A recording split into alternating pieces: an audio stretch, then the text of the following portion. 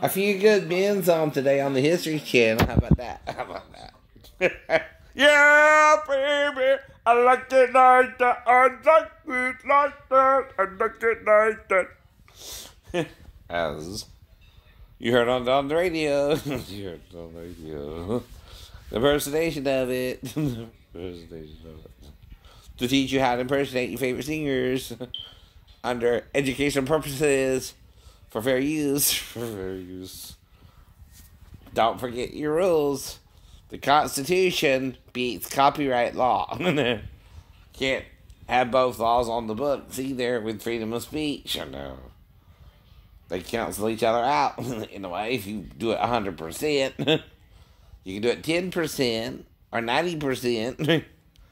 But it's got to be one or the other. Who gets the 10 or he gets the 90? She ain't ever really, because you named the soundboard before he was born. She ain't ever really do. You figure it out. Now, getting back to the story at hand. The Gnostics were teaching what Paul and John were saying about the androgynous Jesus.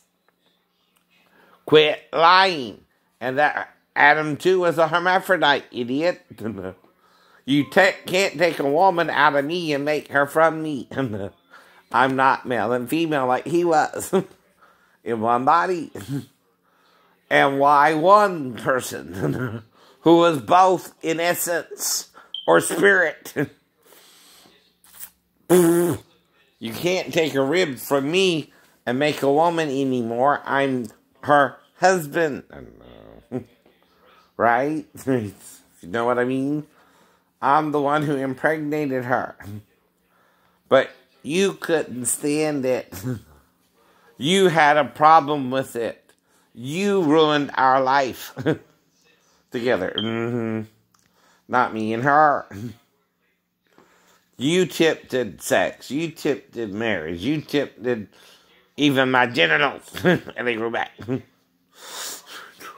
You were never a good friend to me. You're a cow asshole. And you're that.